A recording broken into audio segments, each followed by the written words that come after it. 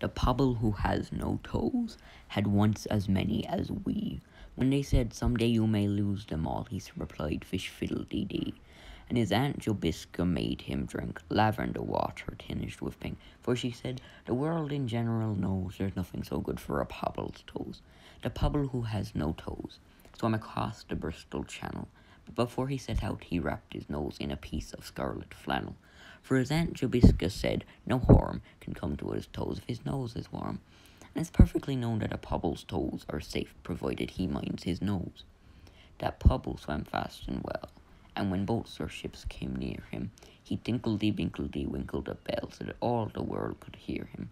And all the sailors and admirals cried, when they saw him nearing the further side, "He has gone to fish." For his Aunt Jobiska's runcible cat with crimson whiskers. But before he touched the shore of the Bristol Channel, a sea-green porpoise carried away his wrapper of scarlet flannel.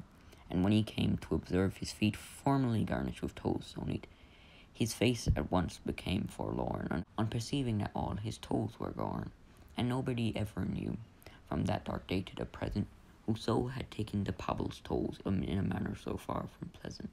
Whether the shrimps or crawfish grey or crafty mermaids stowed him away, nobody knew, and nobody knows how the Pobble was robbed of his twice 5 toes. The Pobble who has no toes was placed in a friendly bark, and they rowed him back and carried him up to his Aunt Jobiska's park. And he made him a feast at his earnest wish of eggs and buttercups fried with fish. And she said, "It's the fact the whole world knows that Pobbles are happier without their toes."